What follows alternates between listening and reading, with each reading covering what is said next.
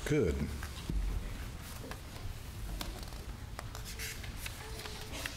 All right, if you have your Bibles this morning, I'd like you to turn to the book of Luke, chapter 18. Luke, chapter number 18, and verse 15.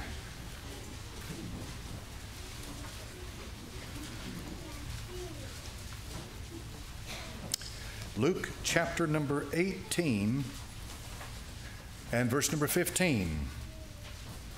The infallible text says, "And they brought unto him also infants, that he would touch them. For when his disciples saw it, they rebuked them. But Jesus called them unto him and said, Suffer little children to come unto me, and forbid them not. For of such is the kingdom of God. Verily I say unto you, whosoever shall not receive the kingdom of God as a little child shall in no wise enter therein." Father, bless his holy word now, and then give me unction to preach it. In thy name we pray, amen. I don't know how to make it any plainer. The Lord Jesus Christ said a little child can come to him. Most little children, unless they've been subjected to the raw perversion I was talking about in Sunday school this morning, most little children are guileless, and they're not hardened, and they receive things on face value, and they put faith and trust in people, and sometimes misplaced, believe me, but they put faith and trust in people, and because of that, then of course they're vulnerable. And if anything touches the heart of this preacher, it is little children, to see how they are mistreated and to see what happens to them in this world. That gets to me. That enrages my soul because of the way I was raised and the way I came up and what I had to deal with as a child. We had a huge family. My mother was a part of a big family. She had sisters, and she had a brother, and we were raised by our grandparents. And and we were boys. I was just a boy. My brother was a boy. You know how boys are. And we would do things, and we didn't get disciplined at the time for what we did. And then we'd have an aunt or an uncle show up a week or 2 weeks later, and then they'd come in and want to discipline us for something that had happened 2 weeks before. That's rough on children. And it created within me this survival mentality. It also hardened me to certain things. And it put scars in my soul that are still there to this day. And so therefore I understand what children have to endure as they grow up in this world in unfavorable circumstances, which I grew up in. And the Almighty, of course, was grooming and preparing me so that later in my life I would be able to minister to children.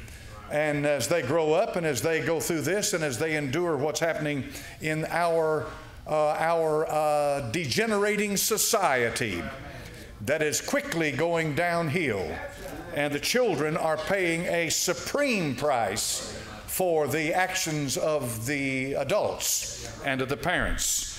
And so when we read here in the book of Luke, he said, "Except you come to me as a little child." That should encourage every one of us in this house today. Every last one of you should be greatly encouraged to understand that he doesn't require a PhD to approach him. You do not have to be a master in any discipline. You do not have to have an IQ of 190 to approach him. You don't have to be rich. You don't have to be a part of the elite. You can simply come as a little child. As a matter of fact, what it does is set forth some things in Scripture that are designed to be received and accepted as little children because God ordains it to be simple and to be received. Now, don't make no mistake about it. You take the Word of God. I don't care how smart you are. It's going to challenge your mind if you want to really get into it. It's going to drive you to points where you're going to have to do some real praying and thinking. But many of the things in the Bible are written on a level and are produced on a level to where anyone, I don't care how low on the stature you are, can understand it and receive it. And so this morning I'm going to preach you a message, He touched me. He touched me. It is the touch of the Master that makes all the difference in the world. Some of you are still spinning your wheels and wasting your time with religion. That's all you can think about is the Baptist church or the Catholic church or the Methodist church. And you think it's such a big deal because you belong to thus and thus church. Some of you are still attached to men. You're a disciple of a certain preacher who built great ministry and left behind a bunch of buildings, and that's how you relate to Christianity. It's through some man. Or you were part of a movement, and by being part of that movement, then you feel like that's your identity, and you want everybody else to be part of that movement. But I'm going to talk to you about the one and only, the only one that matters, that ever has mattered, and that ever will matter, is our Lord Jesus Christ. And He touched me. In 1973, He touched me, and He spoke to my soul, and He convicted me. I'd never had conviction in my life. I didn't know what conviction was. I was living an ungodly life, but He touched me. He came to me in such a way that I understood I was going to hell, and He convicted me, and He brought me to my knees, and He brought tears out of my soul, and I repented, and I said, God, be merciful to me, a sinner. And when I said it, I meant it, and when I raised my head up, I was in a brand new world, and I was a different man from that day on, and my friend, it's done nothing but get sweeter by the day. My salvation is the most precious thing to me upon the face of this earth. I know whom I have known, and I know that He's able to keep that which I've committed to Him against that day, because He touched me. My friend, on the back porch of this house right up here, no more than a stone's throw, at about 2 or 3 o'clock in the morning on that back porch, God Almighty came down to a preacher that had been preaching for years, and He touched me in a way that I'd never been touched before, and He changed my ministry. He did something for me that day that let me know that there's a world that an awful lot of people are critiquing, that seem to have knowledge of, and they don't have a clue what they're talking about. He touched me. He came down upon my soul, and I felt the power of God move in me in a way that I'd never known. I felt the power of God not only move in me, but on me, over me. He began to open up my soul to spiritual truths up until that point that had been theoretical, that had been analytical, that had been something I'd learned in theology. But now I knew firsthand what it was to experience the outpouring of the power of the Holy Spirit of God. After that happened to me, I'd witness to people and tell them about it, and they say, oh yeah, that happened to me, and I knew in my soul they didn't have a clue what I was talking about. I knew they did not have a clue what I was talking about.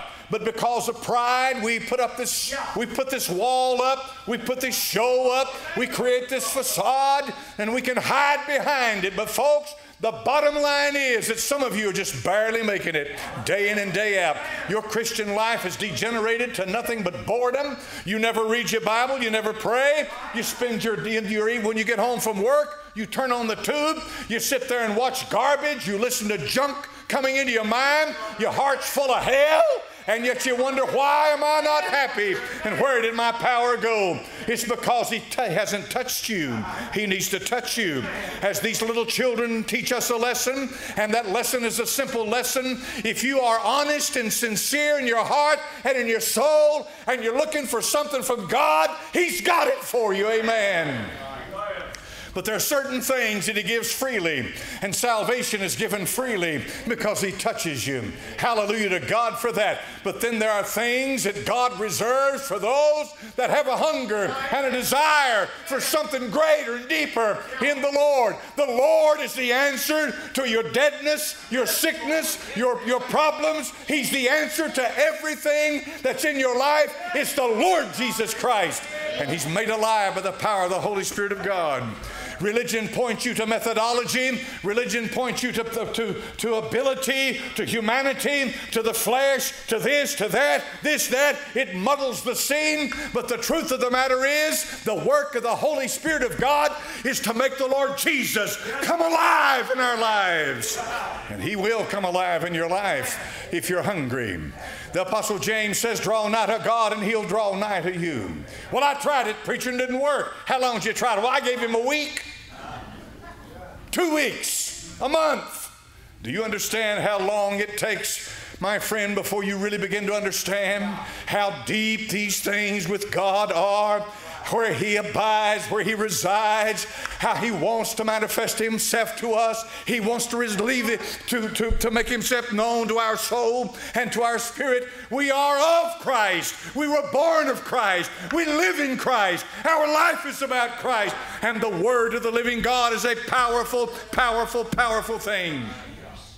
The longer I live and the longer that I'm born again and saved by the grace of God, the more that I realize that we're just like a bunch of ants down here on this earth running to and fro.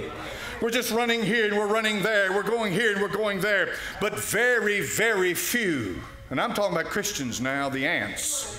Very, very, very, very few Christians I've observed down through the years have a real hunger for God Almighty. And you crawl in that closet, open the door, get on your knees, shut the door, turn a fan on or something to shut this world out, get in there. I don't care if you pray 5 minutes, pray. And do it every day. Do it every day of your life. Don't miss a day. Keep doing it. Stay at it. Stay at it. Stay at it. And you'll begin to see something happen inside your soul and inside your spirit that'll begin to change you, form you, mold you. But not only that, He'll begin to manifest Himself to you. Peace and a calm and a power begins to descend upon your heart because He touches you.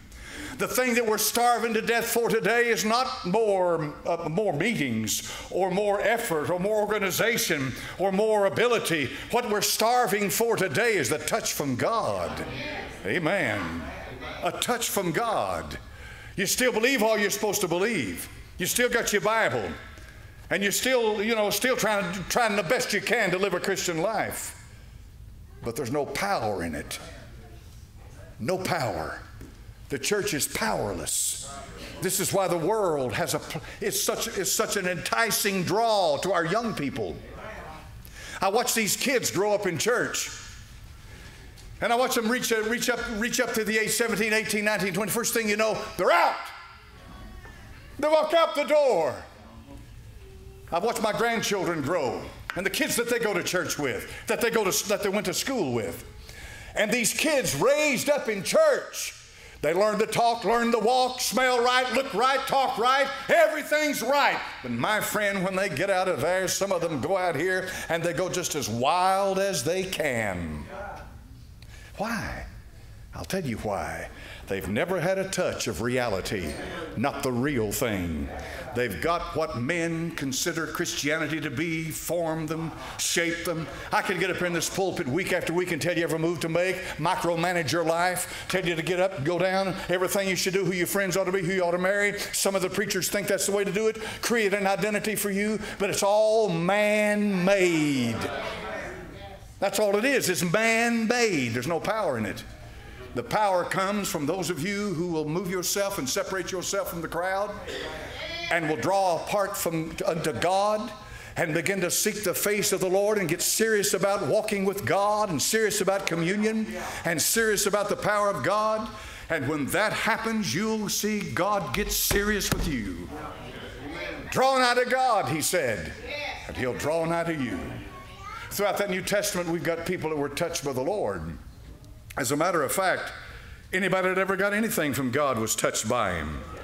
In the book of Mark, chapter number 5 and verse number 41, we read these words. Mark 5:41. He took the damsel by the hand and said unto her, Talitha cumi, which is being interpreted, Damsel, I say unto thee, arise. Notice He took her by the hand. And straightway the damsel arose and walked, for she was of the age of 12 years. And they were astonished with great astonishment. And He charged them straitly that no man should know it, and commanded that something should be given her to eat. He touched her. Notice, He touched a dead body. A priest in the Old Testament was absolutely forbidden to touch a dead body. It would have contaminated him and his priesthood. It would render him ineffectual, unqualified to minister to God. But it's different with the Lord Jesus Christ. He can reach forth His hand and touch that which is dead. And that which is dead will not corrupt him, but virtue and life will go forth from him to them. And that's where every one of us was one day. If you've been saved, you were dead. You thought you knew who you were, where you were going. You thought you understood life. You thought you understood God. You thought everything. You justified yourself by all the people around you. Today it's easy to hide behind people. For the vast majority of everybody you see, they're on their road to destruction. So you can hide behind them.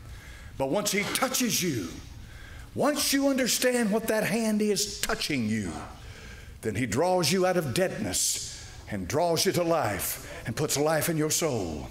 Thanks be unto God for that life. It's been a long time since I preached at Temple Baptist Church and had such a quietness as I've had in this house this morning. It is the move of the Holy Spirit of God in the hearts of the people. It's not that you're indifferent. Most of you act shocked because of the religion that prevails today. Oh, how sad it is. We're happy living in the peripheral, happy living out here in the wilderness, happy, satisfied, at ease in Zion. I think that's the term for it, because there's no hunger for God. A country like America that is so prosperous and so materialistic that people have so much stuff that keeps them busy. They go from one thing to the next. They don't think about their soul. Satan has done his job if he can keep your mind on your car, your job, your golfing, your tennis, your fishing, your sports, your whatever, just anything. There's nothing wrong with any of this stuff in itself, but he's got your mind on it. You fill your day up with it, but there's no time for God. In 73, when He touched me, I felt lost and going to hell. Never had felt like that before. But what that did to me was get my attention. Has God ever really gotten your attention? Really?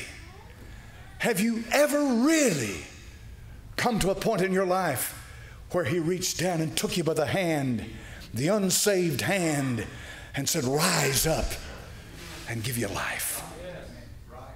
Life. You say, preacher, I'm trying to find. You can't find life. I'm trying to make my life. That's wasting your time. I'm joining churches, preacher. I'm learning the catechism. I'm learning to be religious. I'm learning what it is to be a good. That's a waste of your time. As a matter of fact, that's the worst thing you could do. What you need to do is to listen to the simple voice of the Son of God as He speaks into your heart and says, you need me. You're lost, and nothing you can do that's going to make your life any better. If you live the best life a human being could live, you'd still go to hell. You need me. Jesus is the only way of salvation. He touched over here in the book of Matthew chapter number 8 and verse 1. When He was come down from the mountain, great multitudes followed Him. And behold, there came a leper and worshipped Him, saying, Lord, a leper, if Thou wilt, Thou canst make me clean. Now, I didn't really understand much about leprosy. I'd read a lot about it, you know, and what you could, until Tommy Tillman came into this church. And when Tommy Tillman came into this church, he brought slides with him from Thailand. And when he got up here on this stage, he put up the screen, he started showing us slides of lepers in Thailand. And I'd never in my life seen anything like that. And I spent 4 years in the military traveling the world. I'd seen a lot of stuff, but I'd never seen anything like that. Literally open pus, running pus, sores, flesh falling off the body. A sickening sight like you could not believe. It was a horrid sight to see the living death of a leper. It's unbelievable. Until you see it, you can't understand what I'm talking about. And the Bible says that He put forth His hand and He touched him. Now on these lepers, they had part of their skin, and some of it looked like your skin. I mean, some of it looked presentable, but some of that skin you wouldn't touch. There's no way under the sun that you'd reach forth your hand and touch that open, pus, boiling, rotting, filthy, sore. But I can't help but believe that when he put forth his hand and he touched the leper, he touched him right on the leprosy, because that's what it was about. He touched him right on the leprosy. Oh, how unclean I was. Oh, Lord God, help us.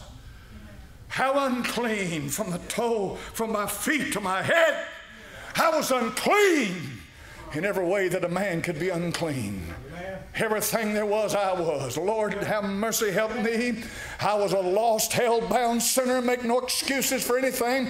I was going to hell and I deserved it. I was unclean. I was filthy. And he reached forth his hand and he touched me. And he touched the filth. Yes, hallelujah to God. He touched the filth. And thanks be unto God for his unspeakable gift, it was healed just like that.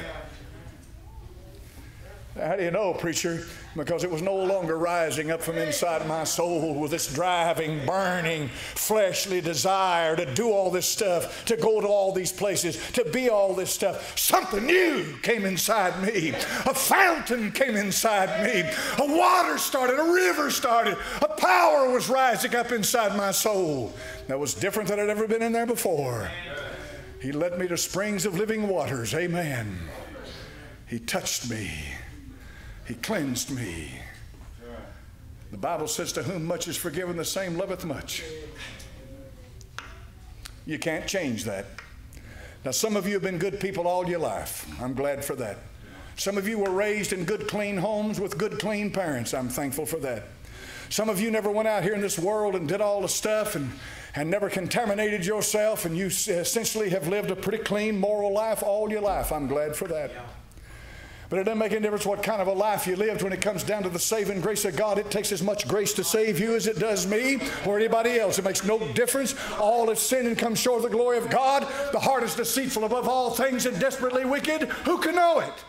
My heart was deceitful. It was filthy. It was wicked. But I want to tell you a principle that you cannot deny. You cannot deny this principle. To whom much is forgiven, the same loveth much. Amen. You take a stinking, filthy prostitute out of some hellhole and let God save her. You may turn your nose up at that one and you may say to yourself, I was never as sorry and low down as you. And I've never, and I've always been, but I'm going to tell you this right now. You take her out of there and you let God Almighty save her soul, and her heart will be filled with love. She'll be filled with the Holy Ghost, and she'll praise God for the rest of her life. For I'm not what I used to be, she'll tell you. I was lost, but now I'm found. I was blind, but now I see. Hallelujah to God. That's the grace of God. It knows no limitations. There is no hellhole the grace of God cannot reach into. There is no sin that he cannot forgive. His hand is not shortened. His arm is not shortened. He can reach down to where you are, and he can save your soul. And make no mistake about it, buddy, when he does, you got somebody that's going to love him. It was Mary Magdalene, if you mind, if you please. It was Mary Magdalene on that Sunday morning. Mary Magdalene on that Sunday morning that had 7 devils cast out of her, that showed up at that tomb because she loved him. To whom much is forgiven, the same loveth much. I love him. Oh my, the sins were long. The list was long. It was wicked and it was vile and it was unclean. But he forgave me. I love him. Oh, yes, I love him. Oh, how I love him. Every day of my life, I tell him I love him. I get up in the morning and I say, I love you, Lord. I go to bed at night and I say, I love you, Lord. I wake up at 3 o'clock in the morning and I love you, Lord. I tell him I love him. I tell him I'm loving him all night while you're asleep. I'm loving God because of what he did for me. For I know right now, if it hadn't been for the hand of the Lord Jesus Christ, I'd be screaming in hell at this moment, and I deserve to be there, but he loved me, and he gave himself for me. The love of God is just indescribable. I can't explain it to you. The only thing I can say about the love of God, you got to experience it to understand what I'm talking about. To whom much is forgiven, The same loveth much. I've looked back at some of the lives of some of these preachers that I have respect for, read their testimony, some of the women I've known in the ministry, looked at their testimony and watched them, and I've seen some of the sorriest, low-down, filthy, dirty, vilest creatures you ever met in your life, somebody you wouldn't even give the time of day to, yet God Almighty reached down and touched them. He saved them, and now they're a witness for God. You know why He does that, don't you? You take somebody like that, they can walk down here on Skid Row. They can walk up to a wino that's got a bottle of cheap wine, if he's got any of it left, in his rags and his filth and stinking. And he looks at you and he thinks, my, how you must think you're so much better than me. And sure, a lot of them think that. But you can walk right up to him and look down, take him by the hand and say, let me tell you what He did for me. I've been right where you are. I know exactly how you feel. There's something about being forgiven. Oh, yes, there is. There's something about being forgiven. You just can't explain it. It's like the love of God. You got to experience it. The first thing that happens when God forgives you, He lifts a burden. Oh, yes, He lifts a burden. Some of you carrying a burden right now, you just can't handle it. It's getting to you. It's bothering you. You know why? Because you still got a conscience. There's something about being forgiven that lifts a burden. I mean, it's just lifted off of you, not carrying it anymore. You can just jump up and fly. That burden's gone. Sin is a burdensome thing. Oh, how it drives a man down. It's a slave driver, and it knows no limitations. It binds you up. It makes a slave out of you. But when a man's forgiven, that's the first thing. You just feel light. I felt light in that living room. Oh, when I bowed my head, what a burden I had. But when I raised my head, it just like that, just gone, lifted up. But I felt clean too. There's something about being forgiven that makes you feel clean. It just makes you feel clean. You got that old history, you got that old mind, remembers all that stuff. But the Holy Ghost, for however He does it, that's God's business. He does it. He comes in there and makes you feel clean. Makes you feel like you never did anything in your life. Makes you feel like a little baby. Just innocent, just clean. It just everything smells better, looks better. The whole world has changed before you. It does. It puts a spring in your step, a song in your heart. And your mind now is not muddled up and vile and full of guile and constantly thinking about sin, sin, sin. You're just free. It just cleans you up. But then He puts joy in there. If you've ever been forgiven, you know what joy is. Oh, joy. What joy. Oh, boy, joy is a good thing. Oh, it is. Oh, listen. I go out on the back porch and we got a hoot owl out there. And I said, sing to me now tonight. And boy, he'll start singing. How many know what a hoot owl sounds like? Quite a thing, boy. It's quite a thing. And I'll sit down. Now, you're not singing to me. I know that, folks. I understand all that. But He may be too. Who knows? I mean, God Almighty is God. But I listen to that hoot owl. And I'll sit on that back porch and listen to that hoot owl. And the other day I was sitting on the back porch listening to the hoot owl. And I heard a commotion off to my right-hand side. And I looked, and here came a doe. Here came another doe. Here came another doe. Here came another doe. Here came another one. 6 does came down through there, worked their way around through the woods. And I thought I saw one of them look up at me. But I wasn't sure about it. And then they went on around, they went on out, and there they went. 6 of them right across the back. And I thought, there ain't many people around here seeing this. I'm sitting there, it cost me a dime, brother. I'm sitting on the back porch watching these deer walking right through my backyard, and here they are, and they go right out through there. And I thought to myself, thank you, Lord. You made that creature. It's in its element. It's doing what it's supposed to be doing. And I'm probably just as satisfied as it can be. And it's not full of guile. And it's not full of the world. It's not full of hell. And thank you, Lord, that I can sit here and look at the creation and glorify God. When I see stuff like that, some folks think, you know, ain't no big deal. It's a big deal to me. Big deal to me. I told you about the hawk that killed a squirrel a couple of years ago. And that hawk killed that squirrel, and that hawk flew up to a tree right over there. He's about 100 feet from me, 200 feet. That hawk flew up into that tree, and that hawk for the next 2 or 3 hours just sat there in that tree, wanting everybody in the neighborhood to know it had just killed a squirrel. So how do you know it? I could tell by what it was saying. That hawk was screaming. It doesn't do that normally. The hawk's moving around or it's up in the sky, but that hawk sat right there. And it wanted everybody to know. It was proud of what it had done. And I took it all in. I took every bit of it in. I enjoyed it. Because if you're full of guile and you got to be watching some pornography on the internet or the pornography on your television screen, or you got to be listening to some 4-letter words feeding into your heart and into your soul, you're full of hell. Come off of it. And come down there and say, God, cleanse me. I'm bound in this stuff. I need help. And He'll cleanse you. And then He'll let you look at the world in a whole new light. Beautiful. I was driving the other day, left the house and going the back way to get over to a place. And I came across the top of the hill, and there at the bottom of the hill, an old barn. Not too long ago, they took all the siding off of it, and they left it. It was a post and beam barn. Some of you know what I'm talking about. Post and beam. It was an old-fashioned barn. Been there a long time. Long time.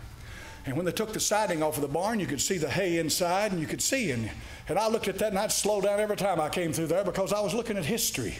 That barn had been there a long time. Well, I topped the hill the other day and went across, and I came down, and there the whole thing was on the ground, and the roof was sitting right on top of it. And you wouldn't believe how I felt. That was awful. I thought this old barn stood here for a long time. It's probably seen a lot of people come and go from the inside of it. It's probably been here and people wore out at the end of the day and they're going home. Here stands this barn. They put their hay up inside the barn. They've had their cattle and their horses and everything else. And now all of a sudden it's sitting on the ground. And I thought to myself, what happened to that barn? Then I got to thinking, well, maybe they figured it was going to collapse and they didn't want some kid to be playing under it or somebody, so they knocked it on down. And it's laying on the ground now. And there it is. If you want to see that barn, I can't think of the name of that road, but it turns right off Emory Road. And there's the roof sitting right on top of it. I thought, that's life. That's this world. It's going to come to an end. I love the old stuff. I do. I don't get excited when they tear down an old house and build a shopping center. And I don't get a bit excited about that. No. Don't get excited. I love the old paths. I love the old songs. I love the old preaching, the old music, the old way, the old-fashioned way. We're not smarter than our grandparents and great-grandparents. I love the old stuff. I've got a bayonet that might have been on a weapon in the Civil War. I've got that bayonet. I've had that thing now for some time. It's old. It's old. If you want to know what it looks like, just get any old book of the Civil War and look at those muskets and look at the bayonet that sits on top. That thing's that long. And look at that bayonet that sits on top of that, and you'll see that's what I've got. That's what it looks like. I wouldn't take anything for that. That's worth a lot to me. Why? Because it's old. It's old. This new stuff's killing us. Sucking the very life out of us. How do you like your new life? How's it going for you? What are you talking about, preacher? Your new Christianity. How's it going? How's it working? Why don't you come back to that old path? That old way. Why don't you do the church of Ephesus? He says, you've left your first love. Come back to where it started. Everybody knows where it started. You could come this morning and you could get on your knees and you could say, Lord, I'm going to let my mind go back to that place where I got saved and it all started. I'm going to come back to that point and I'm going to start again. I'm going to start again. And I can take you right now to the spot. And if they tore that house down, I could still take you to the spot where I changed from a child of hell to a child of God. Amen. I go back to that spot a lot of times. A lot. I go right back there in my mind and remember what happened to me. Some of you need to do that today. Won't you do it? Come back to where you need to come back to. Come back to, as David said, oh, how I would love to have some water From where? From Bethlehem. That was his house. That's where he grew up. That was his home. And they went and got him some, and then he poured it out on the ground. Remember? He was thinking about where he came from, what it used to be like back years ago. Would you come down? Come back there. Father, in Jesus' name, I preached what you put on my heart, Lord.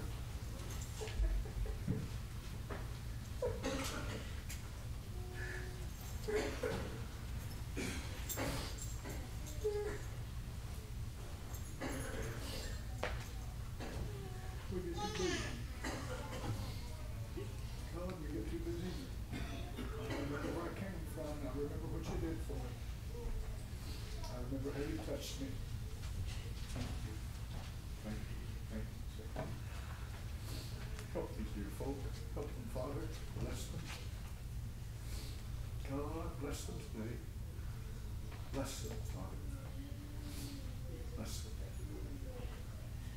In Jesus' name.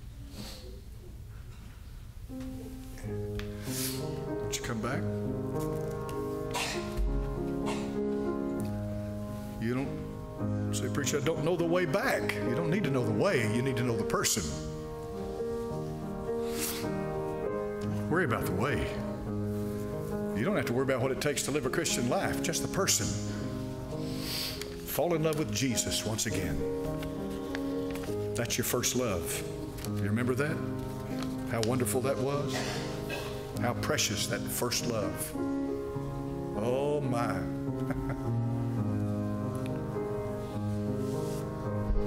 I raised my head one day right after I got saved, and I said to myself, you mean to tell me all of this existed and I didn't know anything about it? I didn't. Not until I was born again did I have a clue. Would you come back to him? How's the old song go? I wandered far from home. Now I'm coming home. And that's what we do. 99 out of 100 Christians, they just kind of wander off. They don't consciously choose. They just kind of drift away. That's what happens to most Christians. Things get involved. They get in this and get in that, something here, there. They just kind of drift away. Well, come back to him. What do we got, brother? Page 384, John American, 384. I'm coming home, Lord. I'm coming home.